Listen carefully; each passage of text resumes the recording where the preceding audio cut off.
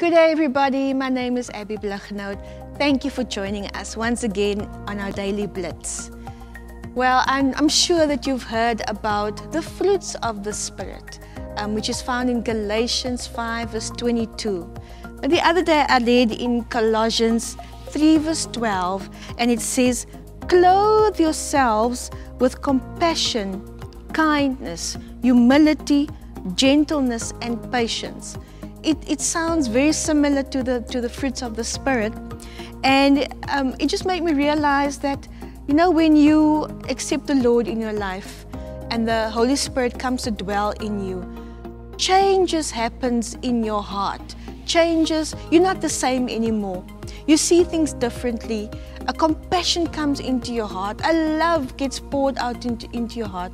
And what has previously frustrated you, all of a sudden, you know, compassion overtakes, and you tend to be more kinder, you tend to be more loving, you tend to be more patient, more long-suffering.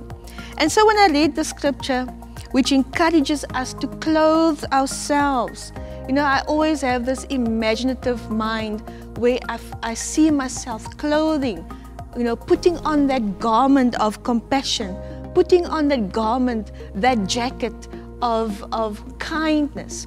And I think that is what the world needs so much in our times. Is we need humility, we need kindness, we need patience, we need gentleness, and we need so much compassion.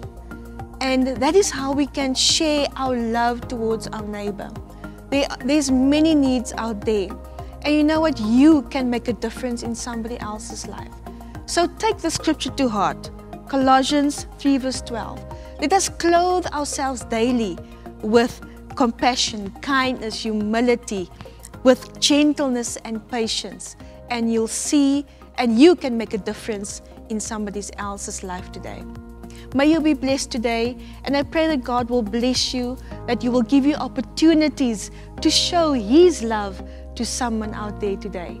God bless you, and thank you for joining us.